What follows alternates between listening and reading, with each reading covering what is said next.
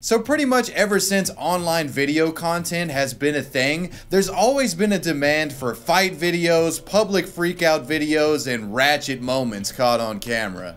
Just leave, he's not gonna want to. Dude, yes, 70 for a dime. It's the only place I can go. Mikey! Today I'm going to be talking about a 2014 video that's pretty much all three of these categories or genres tied together in one nice little package. One might say this is the internet's most fondly remembered gardening disaster caught on film. I'm talking about the Shovel Girl incident. This was a video popular on both Vine and Twitter, which showcased two girls getting in an altercation which resulted in one of them getting whacked upside the head with a shovel. I'm sure many of you are aware of this video. But have you ever wondered what the story behind it was? Why were these two girls in a fight in the first place? And what happened to the Shovel Girl after getting TKO'd by the aforementioned excavation tool? And what happened to her assailant? Today I'm going to tell you all the story of the shovel fight video, the start, the finish, and the aftermath. This story begins on May 4th of 2014 in Ohio's Bethel Township at the residence of Emily Olinger. Sometime during this day, Miranda Fugate arrived to confront Emily after the two had an argument of sorts on Facebook over a boy they both had a love interest in.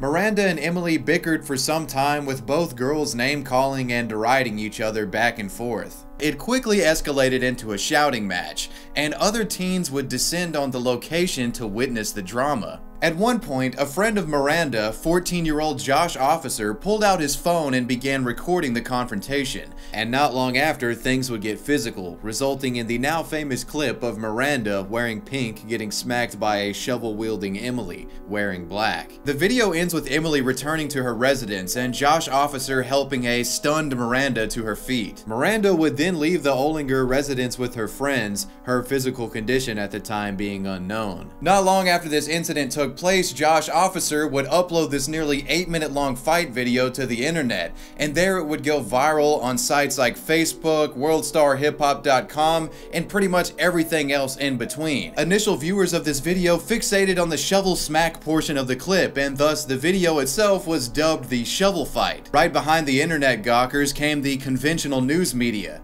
TV news outlets picked up on the clip, and this altercation between two girls became a national news story, eliciting reactions from all sides of the spectrum.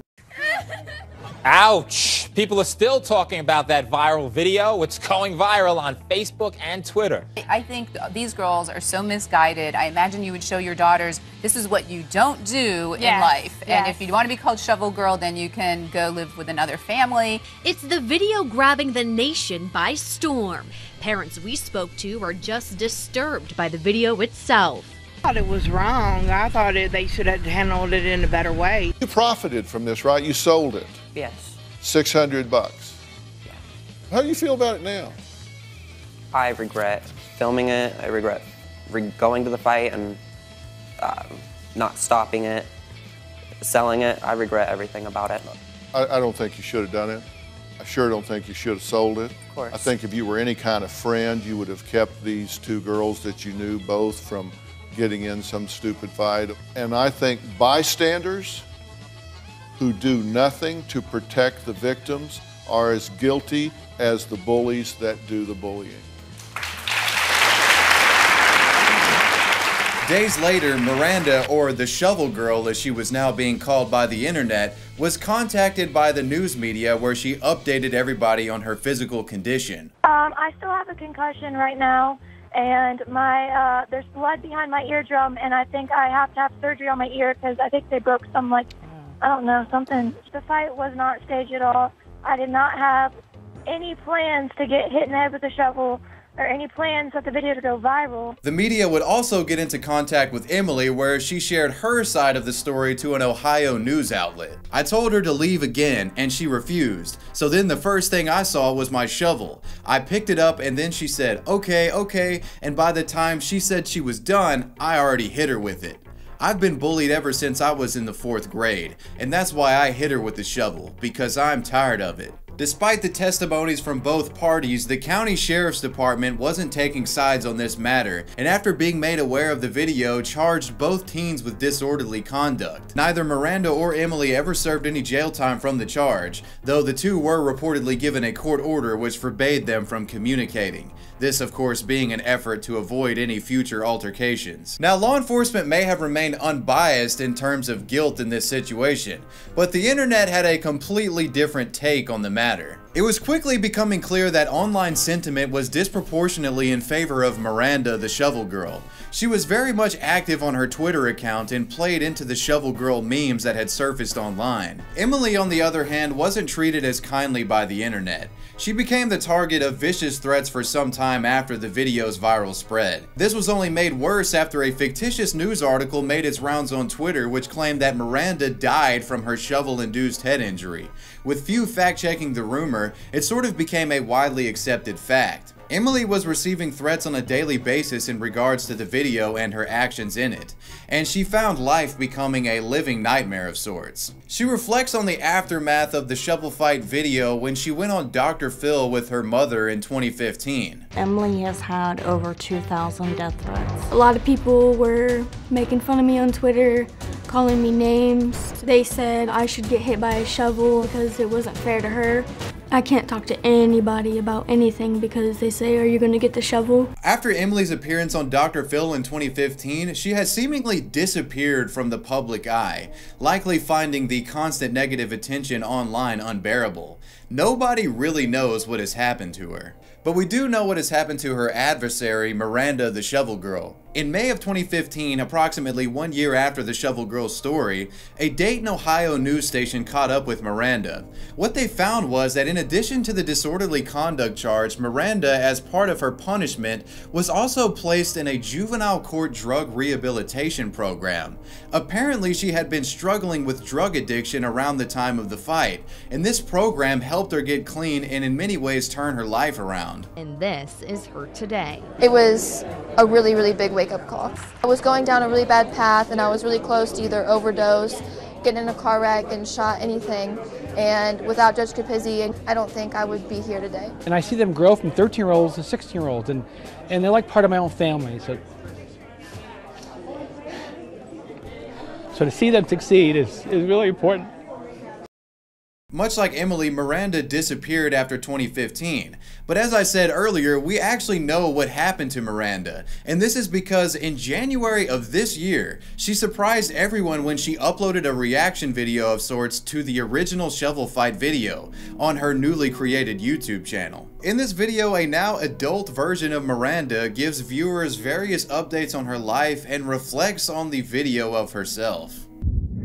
Hey guys, so I decided to finally break down the Shovel Girl video, and I'm really nervous about it because it was a really awkward video for me, and it was about 5 years ago, and then I was about 14, and it was just really awkward, really stupid, and really lame point in time in my life. And I really never wanted to have to make this video breaking it down, but I've had messages from all over the world. People like Snoop Dogg has shared this video. It was talked about on Family Guy, Tosh.0, Dr. Phil. And right after that happened to me, I had to go away for 9 months in treatment and wasn't allowed on the computer for 13 months. So I never really got to put my own spin and tell everybody how I felt about it. Some of the questions that I've gotten have been like, do you still talk to the girl? Are you and that girl still friends? No, I do not still talk to that girl. Me and that girl will probably never be friends, to be honest. She smacked me in the head with a shovel. I shattered bones in my skull and had a severe concussion for 6 months. We're probably never gonna talk again, just saying. In the beginning of the video, we were talking about what had happened and why it went down. It went down because she was dating this guy in my school at the time. We were never in the same school. And me and him started talking and dating, and he wanted me to call her and tell her that they were over. Well, she ended up harassing me on Facebook after that for like a year or two. And would not leave me alone, constantly telling me she wanted to fight me, constantly telling me that she hated me, calling me all types of names like hoes and bitches and whores. And so eventually I finally just fought her. Dude, how could you hit her with a shot? I beat her ass though, so it's okay. So, yeah, exactly, so. She did not get one hit on me. Oh my god, why did I say that? Oh my god, why did I say that? Why did I say that? Maybe that's why I've never talked out about the video, to be honest. I didn't even want to have to explain that. I grew up in life after that and was just like, damn, I really don't even want to have to explain that. I'm 20 years old now. I'm from Dayton, Ohio. I'm very much alive. I can still hear. I can still do everything. I'm not mentally retarded. I want to get into modeling and I want to be an actress. Right now I work at a packaging company. I live in this apartment, like I said, that I bought with my boyfriend. And I just live and chill and live a normal life now because I never really got to go on Dr. Phil or like say my side of it. But I guess if you guys want to see more of me, let me know. I'm going to leave my Instagram and the thing below and my Snapchat. So follow me on all my stuff and hopefully I'll be making more stuff and stuff. Bye. Peace. And that's really the last development in the Shovel Girl / Shovel Fight story. In conclusion, I'd say the outcome of this situation could have been far worse. Say Miranda really did get seriously injured or even killed from the shovel to the head, and then Emily had to go to some juvenile detention center for assault or even murder. It really could have ended terribly, and I'm glad that that wasn't the case. Ultimately, this whole situation just resulted in an entertaining media circus online and offline. Moral of the story here is everybody has embarrassing teenage moments. Just be glad that yours wasn't caught on camera and made viral on the internet. But anyways, what did you guys think about this video? Let me know down below in the comment section and let me know who or what you want me to talk about next. Want to give a major shout out to my patrons. I appreciate you guys. Wavy Web Surf out. Peace.